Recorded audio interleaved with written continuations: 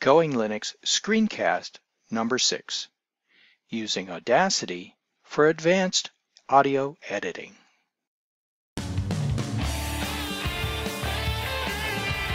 Welcome to this Going Linux Screencast. I'm your host, Larry Bushy. Going Linux Screencasts are produced by the Going Linux team as part of the Going Linux podcast.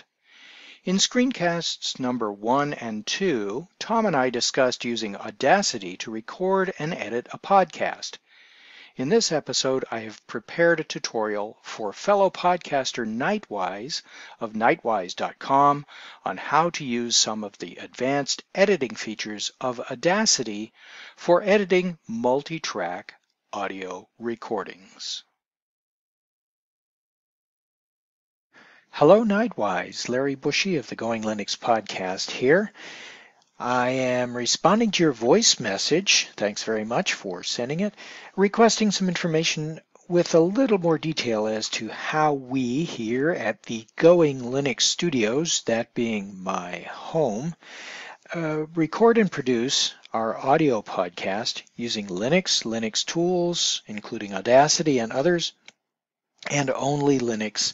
You mentioned that your current workflow for single-track recordings includes Audacity already, but for multi-track recordings you are currently using GarageBand on the Mac, and you'd like to experiment a little bit with sliding across platforms a little bit more and see if you can do some multi-track recording using Audacity on Linux. So what I thought I would do is record this brief screencast with some information that is actually a little more in-depth on how we use Audacity than we originally recorded in the screencasts that we did a number of years ago on how to use Audacity. We've learned a lot about how to use Audacity and how to edit and produce audio since then, and so I'd like to share some of the things that we have learned as well as the tools that we use. So first of all, of course, is Audacity itself. So you can see here I have moved a few things around from the standard to make it a little easier for me to do my workflow. And just to walk you through some of the things that we use. Audacity is here. We also use a tool here called EasyTag. Now we've used EasyTag for quite some time. What this little tool does is it allows you to add ID3 tags as well as album art to your finished files, but we're getting way ahead of ourselves. At this point, we haven't even recorded anything, let alone made an MP3 or an OGG of it. The other tools we use, of course, are FileZilla to upload the files to the various places they need to go once they're completed, and our website editing tool, Composer. We still use all of those same tools we have always used. Now, you mentioned as well that you use a tool called the Levelator. And what the Levelator normally does for audio recordings is it balances out the very loud signals and the very low signals and acts as kind of a compressor, if you will. And it also smooths out some of the noise, gets rid of noise and other things. So I actually do that manually using a series of plugins that are actually part of Audacity. Now, Audacity itself comes with a number of plugins that I use. First of all, the very first one I use is the noise removal tool. The noise removal tool actually takes a sampling of the noise from the recording that you've made and removes it. That's the very first thing that I do. I don't do any other processing of the recording until I have removed the background noise, and I'll show you why we do that in just a moment. The next thing that I will do is I will go and use a plugin that does not come with Audacity out of the box. It is an add-on noise gate. This is something new that I have added to the workflow since the original recording, and I'll describe how I use that. And then the very final process is a compressor, and there is a compressor built in here. So with those three plugins, the noise removal tool, the noise gate, and the compressor, those things do all of the things that the Levelator does without having to run Windows. They are 3 additional steps, but in using these tools, you have much more control over what your actual settings are. The Levelator just does it with whatever the preset settings are. Certainly very convenient, but for us geeks, that is just not the way to go. You want to be able to tweak and twist the knobs and turn the dials, and you want to be able to set the settings the way you want them and make the software work for you rather than the other way around. I've heard that somewhere before. I don't recall where, but anyway, moving right along. So as we do our recording, I'm just going to record my voice here for a few moments as I'm talking, and you can see that I'm recording in stereo. I don't have a stereo mic set up as I normally do. I'm actually traveling right now, so I'm using a USB headset that's mono, and it's recording both sides. What we normally do, though, is we record my studio microphone passed through a mixer on channel 1. That's the top channel here. And then I record sounds coming out of my computer sound card here on channel 2. That allows me to have my nice clear signal here with the studio mic and a backup recording of the Skype conversation that I'm having with Tom and with Bill, my co-hosts. And by doing that and using it this way, I actually take advantage of the fact that when you record from your audio sound card, a Skype recording, you are actually recording just the far end of that conversation. It doesn't pick up my voice, so I've automatically got separation of channels there.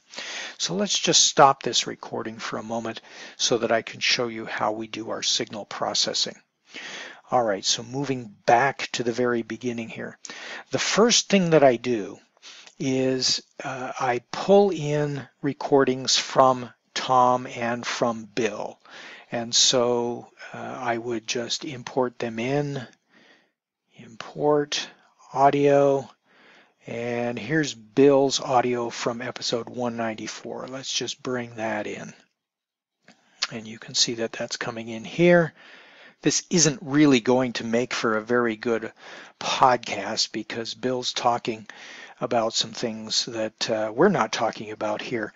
So, and you can see it's a much longer recording. Let's just cut this down so that we have 2 recordings that are about the same size here. Okay, so there we go. We are now looking at an audio recording here, and it goes on for a little bit. There is some of Bill in here. Yes, there he is. And it goes on for a little bit longer as well. Okay, so now we've got 2 raw recordings. And let me move up here and show you how to separate the stereo track into mono. So I'm going to take stereo left and right and make it into 2 separate mono tracks. So by clicking the title of the track, you can slide down to where it says split stereo to mono, and now I have 2, in this case, identical tracks, but when we're actually recording, it would be my voice in mono on the upper channel, and in the second channel, it would be the Skype recording out of my sound card, and then this last one here is Bill speaking to me and recorded by Bill on his computer, and so it is a much clearer audio than it would be if I were to use the track that comes out of my sound card, because of course I'm recording the sound out of Skype rather than directly from his microphone. So I would at this point line up both tracks here. So if this were actually the recording as we would normally do it, this would be Bill's voice here as recorded by Skype, and this would be Bill's voice here as recorded in his studio rather.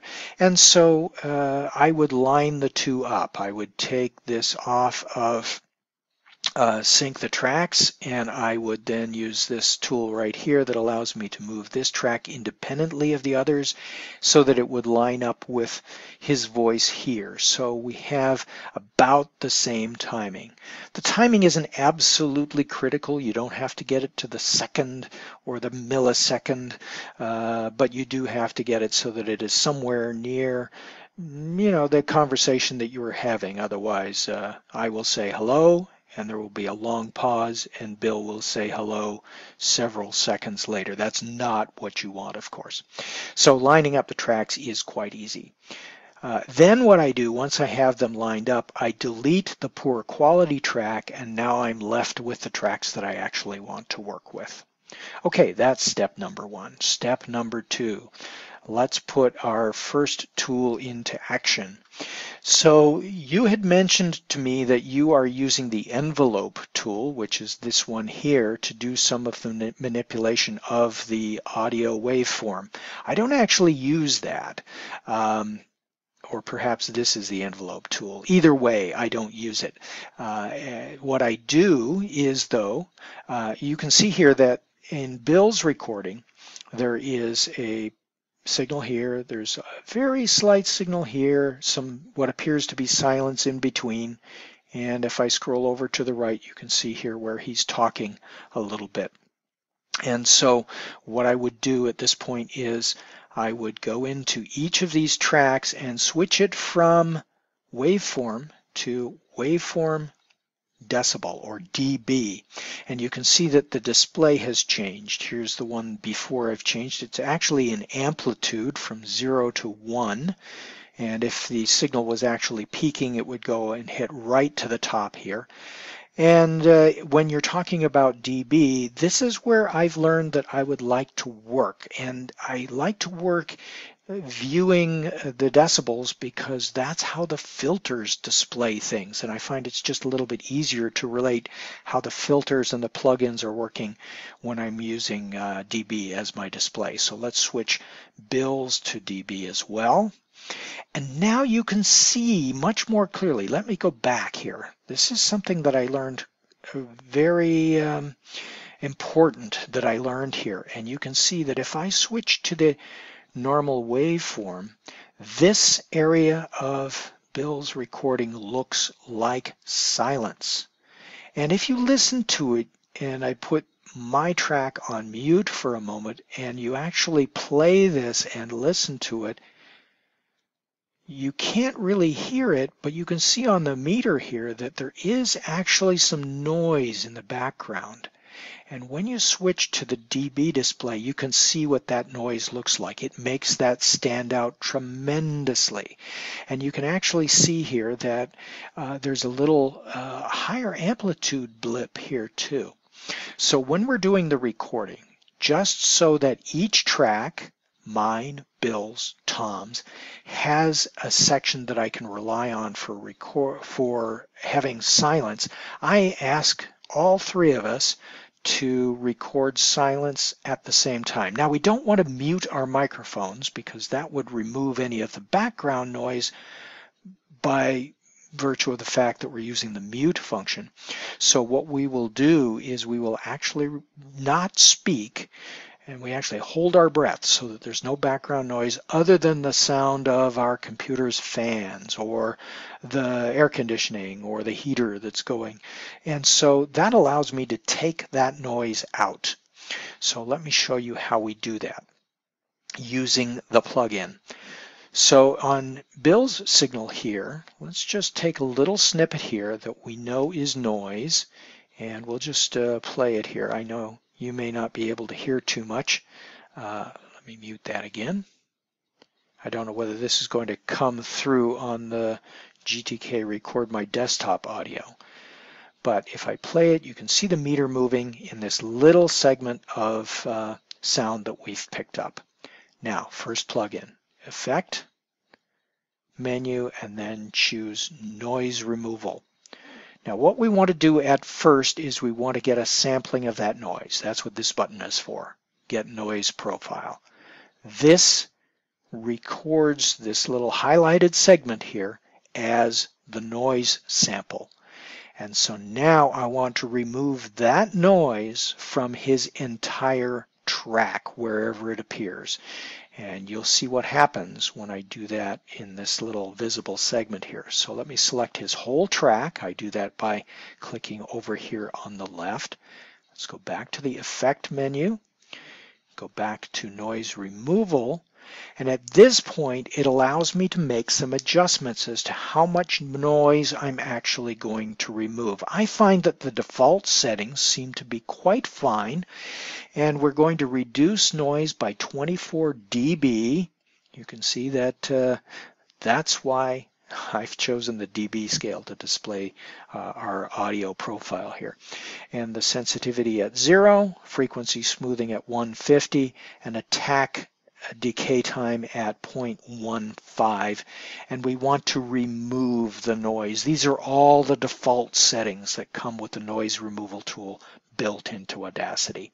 So I click OK, and since this is a very short recording, it takes just a fraction of a second, but now you can see that we actually have true silence. And these little blips, I haven't heard what they are at this point, but I do know they are Bill doing something. And with very low amplitude like this, it may just be a creak in his headset, or perhaps he's moved his chair or something like that. So now if I go and play this from the beginning, I can hear Bill talk. And now you watch the meter, there's no sound except where there's actually some noise. So that's step one, noise removal. Very important step. I would do that with my track up here as well, except that I don't think I recorded any silence. So let me go display the whole thing. I think the closest thing to silence would be right in here. So let's take a look at that. Yes, we have some silence, or something close to it. Let's play that. Yeah, it sounds, I don't hear anything, so I'm sure that's silence. But you can see from the meter that it peaks here up at whatever this is in dB. One thing you can do is you can stretch this meter out to see the scale a little bit more. And if I actually make this full screen, I can stretch it out even more, and now I can see that the noise here is at about minus 48 dB. Okay, so let's remove this noise from my voice track as well. Effect. I want to take a new sample of the noise from my track, this little segment here. Select the whole track, Effect menu, Noise Removal, and OK. And now you can see that it didn't take all of the noise out, probably because this wasn't actually a completely silent bit. I may have been taking a breath or something like that. So it didn't actually remove the entire thing, but we'll take care of that with another filter in a moment. Okay, so now for both tracks we have taken out the noise. Now, if we were to listen to the tracks, it would sound much quieter, and if you have a fan in the background, the fan is gone, but it hasn't done anything to the voice, the speaking itself. Okay, the next thing that we want to do is, let's see, I said that I use the noise gate. Before I show you how to use the noise gate, let me show you how to get the noise gate.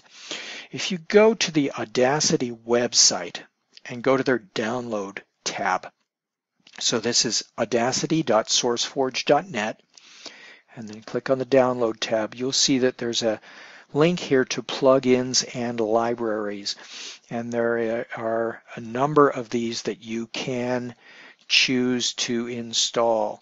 Also, somewhere on their their wiki, their manual, if you will. There is a manual for this online. It will give you instructions on how to install the plugins that you will download from here.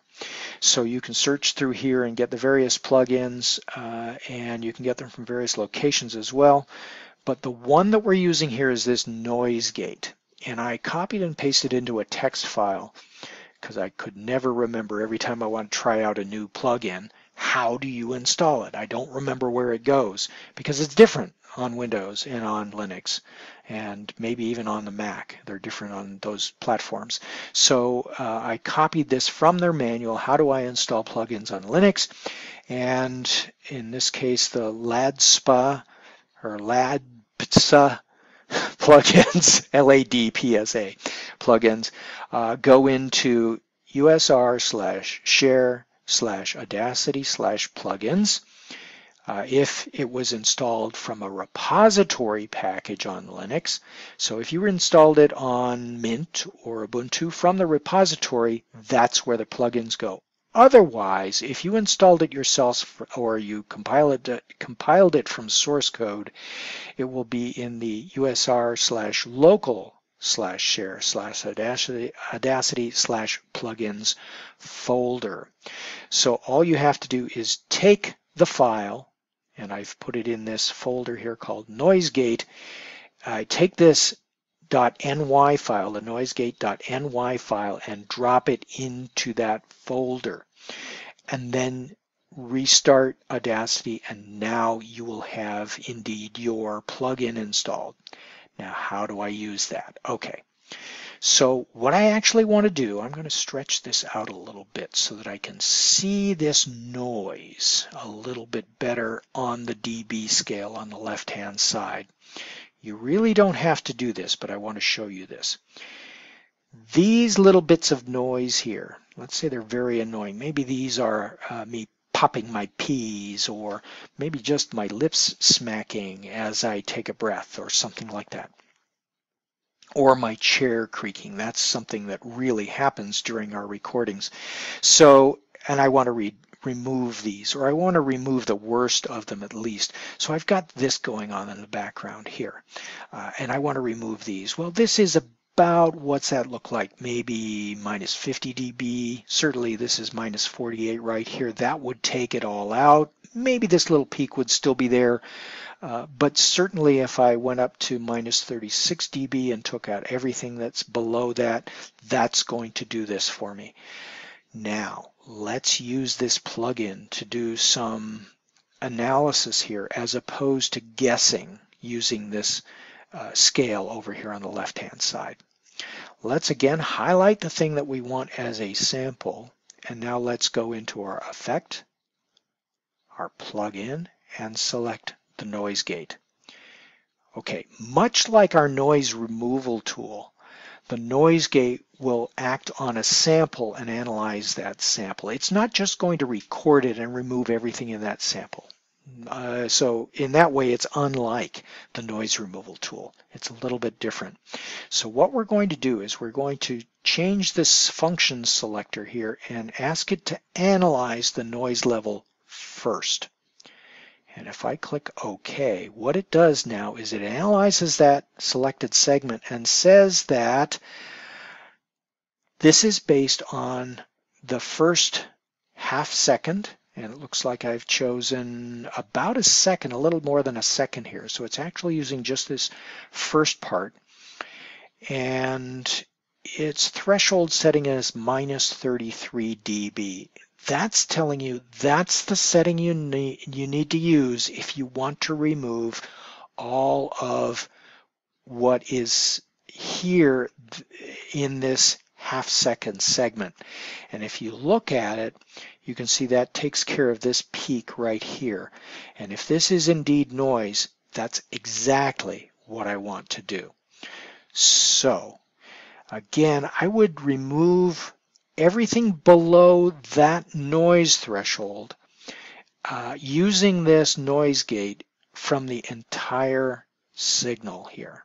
So let's just zoom out a little bit so you can see a little better what the effect is. I'll zoom in a little bit more. So we're looking at this section right here. And what we say is, or what we're interested in, is the actual talking and not this background noise right here. So I've selected the whole track. I'm now going to go into Effect, go into the plugin, go into the noise gate. Remember, this is what I always forget, remember to take it off of Analyze and actually have it do the gating. Now, if you remember, we said that we wanted the gate threshold set at minus 33 dB. So we go and we can use the slider, or we can type it in as I've just done here. Now these other settings, very interesting. So frequencies above this level, I don't have any that I want to gate above that level, so 0 is fine. Now, level reduction. This is how much will the noise be reduced. So we're taking anything that's minus 33 and we're going to reduce it by minus 12 dB. I can increase the amount of reduction or increase the noise gate here by changing this level value here. I found that this one works for most of what I want to do. Now the attack decay time here in milliseconds simply adjusts how quickly it responds to the difference between voice and what we've determined to be the noise that we want to gate out. And 250, I don't honestly remember whether that's the default or whether that's the one that I had settled on as kind of the one I want to use as my default. But certainly the setting that you're going to change in this gate is how much gate threshold are you going to be using, and you can use that analyzer to figure that out. Okay, so now if we click OK, let me just move this out of the way here so you can see what it looked like before. Let it process, and now you can see what it looks like after. And what it's done here that's different from the noise removal is this. In the fan noise scenario, you want to use noise removal because you want to remove that fan noise even during the times when you're talking. And that noise removal tool will take that constant repetitive noise out of the entire audio track. And so the difference now with a noise gate is it just says that anything that is below minus 33 in amplitude or in dB here, let's just completely drive that down. Well, we didn't say to 0, we said reduce it by 12 dB, an additional 12 dB to make it even quieter. And that does not have any impact on signal above that threshold level. In other words, it doesn't touch the speech at all, as opposed to the noise removal tool, which does touch the speech areas. And one of the things you'll notice with the noise removal tool is if the noise is very loud or isn't very constant, it varies a little bit, like it's someone speaking in the background and you try to remove that with a noise removal tool, you will end up with a sound when you're listening to the people actually talking that you want to hear, and it will sound like a robotic voice. It will sound very wavery, very poor audio quality, and that's when you use the noise removal tool. But using the gate, the noise gate, it's actually going to leave the speech alone that's above the threshold you've set and reduce or remove the noise below that threshold.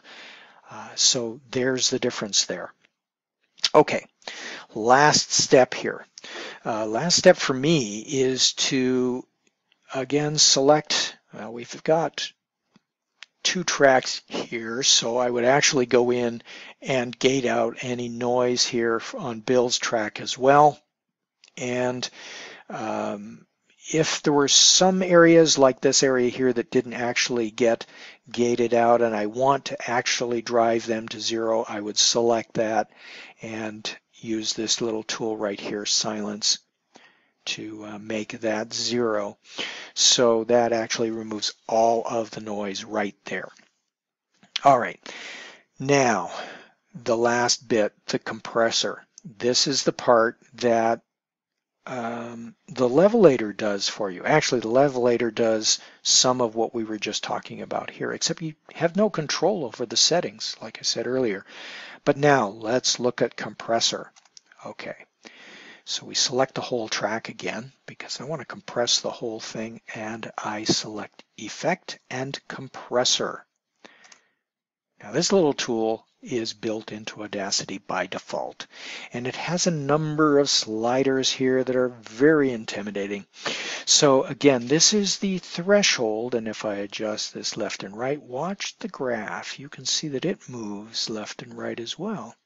And so what this is doing is determining where the threshold is that we want to compress the audio. And compression here is simply a technique used to make the loud sounds, maintain the loud sounds at the loudness that you perceive, and make the soft sounds come up in apparent volume. So make the whispers, if you will, much more audible, because you're compressing the dynamic range of the audio, and so it sounds like the whispers are just as loud as a yell, for example, except that you can tell that it's a yell because someone speaks differently when they're yelling than when they're whispering. But for someone listening on speakers, there you are, online Knightwise, very nice. Perfect appearance. Okay. So now we have that threshold and the noise floor. Okay, so this can do a little bit of noise gating here as well. And the ratio, what's the ratio that you want to, let me go back to noise floor. I said that wrong. So noise floor is what do you consider noise, and let's not consider anything below that level. So minus 40 dB. I might want to make this minus 33 or something like that to conform with what we looked at on the noise gate, but that's not absolutely necessary. So the ratio is, what's the ratio that you want to actually apply to the compression? A 4:1 ratio is okay. And if I move this slider, you can see that a larger amount of compression ratio is going to have a little different effect than a smaller amount. I've found that 4:1 works fine for our voices, and I usually leave it set on there, but you can actually increase or decrease the amount of compression that you want to apply. Now, be careful. You apply too much compression and it's going to sound bad, and you apply too little compression and it's not going to make any difference. Again, attack time is how quickly do you want it to respond on the front end of the compression, and after it's completed the compression, how quickly do you want it to decay off. And this last little checkbox here is makeup gain for 0 dB after compressing. This is kind of like normalizing. So when you're done, if this checkbox is checked, it's going to make your highest peak volume at 0 dB or thereabouts. So I usually like to leave that clicked as well. So again, let's take a look at what happens to our waveform when we do that. You can see that it did change a little bit here. Some of the higher amplitudes got higher, and we don't have anything that's really low in volume, so you really didn't see too much of a change there. Let's apply that to Bill's as well. Compressor, same settings, and you can see much different effect on his. You can see that some of the background noise from his fan and some other stuff going on actually increased here as well. And this is where, if these become audible in the signal, I'll go in, especially over where someone else is talking, where I'm talking or where Tom is talking, and Bill is not saying anything. I'll make that absolute 0 here so that it just comes out a little crisper and a little cleaner. So all of this takes a little bit more time, actually takes a lot more time than using the Levelator, but as you can see, you have a lot more control. And as you're actually doing this, you'll find that, especially when you're recording your own voice most of the time, you'll have the settings set. Your background noise will be the same from recording session to recording session, and so you won't have to actually change them all that much unless something changes in your environment. So the actual process for you won't take much longer than using the Levelator. You simply go in, click, remove the noise, go back in, click, use the noise gate, and final step, go back in and use the compression tool. So I will use all of those after I've edited down the podcast. In other words, I might use the noise removal tool right up front on the unedited audio. But I would then edit down the stuff that we don't want. I take that out. I'll move things around in the audio so that, take out the pauses and a couple of the ums and the ahs and some of the inappropriate jokes and things like that. And then I will do the noise gate and the compression on that final audio, simply because that processing does take a little bit of time, and I find that the length of the audio, if we're recording what ends up as an hour-long podcast, it might have taken us an hour and a half or 2 hours to record it with all the kibitzing and stuff that goes on. So that's it for editing and recording. Now, what else do we do here? I mentioned that we use the ID3 tag, special software for adding ID3 tags. But let me be quite upfront, I actually do that in Audacity as well. So I have a metadata editor right here on Audacity. It's built in. So I select that. And you may have noticed that when you save a file, or export a file rather, it pops this up. And you can fill in a bunch of stuff. You can even add tags, if you will. These are your ID3 tags. I have actually saved a template for our Going Linux. It saves it as XML. And so I have the ID3 tags all pre-selected here, and I just type in the episode number and put in the topic, and the episode number goes down here as well. And now when I export this, I can actually save this with my project here so that as I export, it's going to export those ID3 tags as well. So let's just do that. So we're going to select File, Export.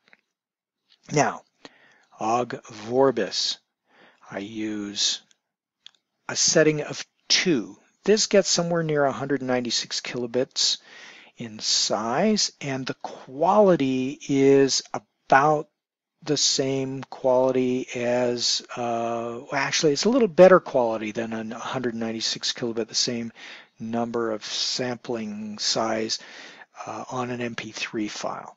So let's just export it as that, and we will take this, let's just put it on my desktop for now, and we'll call it audio test file.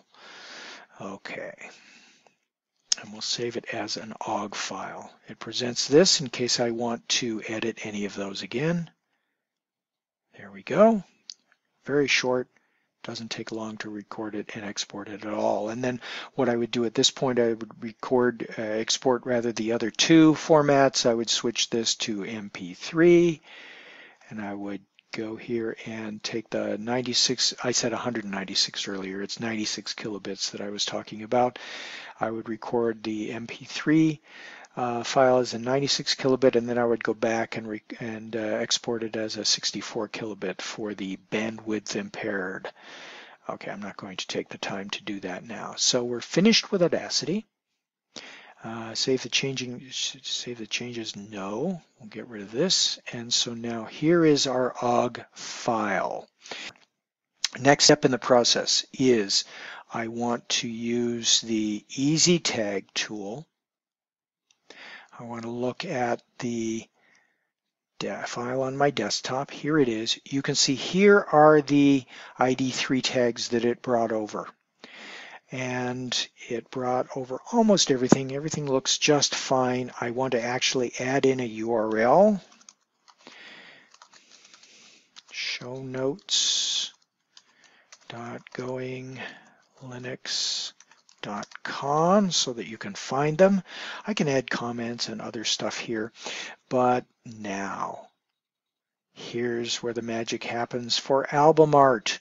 You select the Pictures tab, and I now have, under the Going Linux folder here, under Pictures, I have album art, and I use the large album art in PNG format, and there it is, ready to go. I save this. Do you want to write the tags? Yes, of course I do. There we go. And so now we close this. And now this has not only ID3 tags, but also it has the album art right there in it. And now I publish these. It's ready to go. So that's all there is to it, Knightwise. Hopefully that helps you out, and you can complete your cross-platform sliding from using a Mac for multi-track recording and pushing that over to a Linux-based platform for doing the same thing. Good luck, and let us know how it goes.